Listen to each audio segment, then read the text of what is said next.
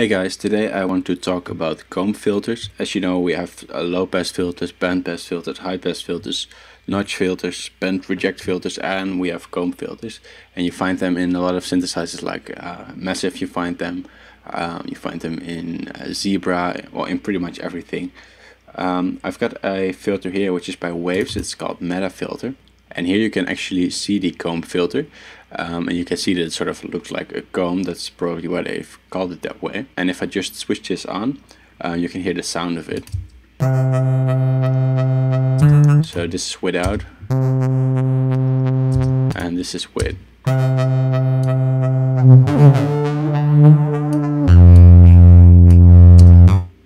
And technically this is not really a filter, because what it does, it takes the input signal, in our case that's this bass sound, it feeds that through the filter, then it delays it a little bit, and then it feeds it back through the input of the filter again. So you get sort of copies of that same sound stacked up on each other with multiple delays. So each time it's feeding it back into it's getting more of a delay.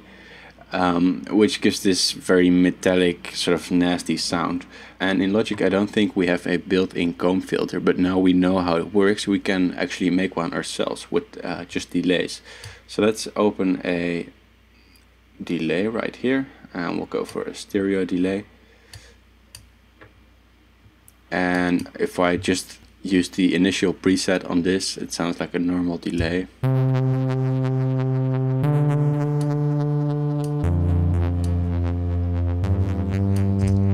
So in order for us to make a comb filter, first we have to switch off the syncing.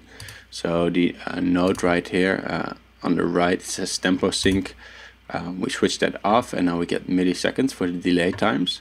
And we need to set a very short delay time, at least around 30 milliseconds maybe.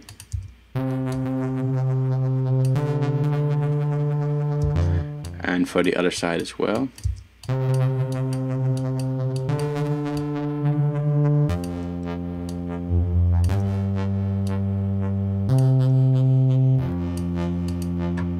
You can hear that if I set the feedback really high, you will start hearing that metallic sound.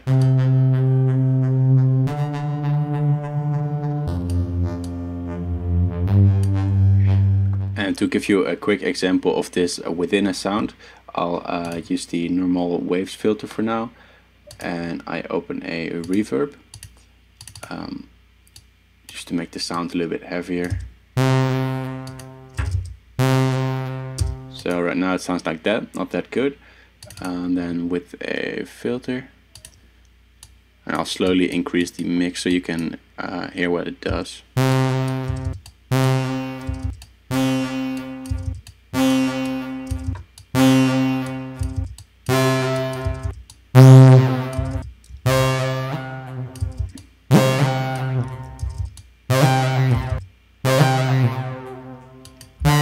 Now if we modulate the cutoff, which is actually the delay time, we can get some very cool tones and sounds here.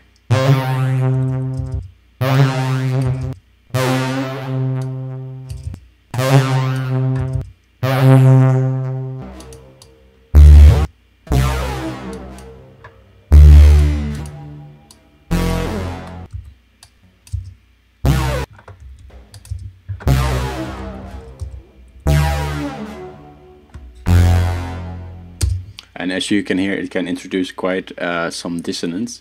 So it would be a good idea to just use a tuner on your channel and see which tones it's actually producing. And you can also use it, if you're feeling creative, to make melodies and just give it one input note and modulate the cutoff to get different melody tones. So that's all I've got for today. Thanks for watching. Don't forget to subscribe to my channel, and I'll see you in another video.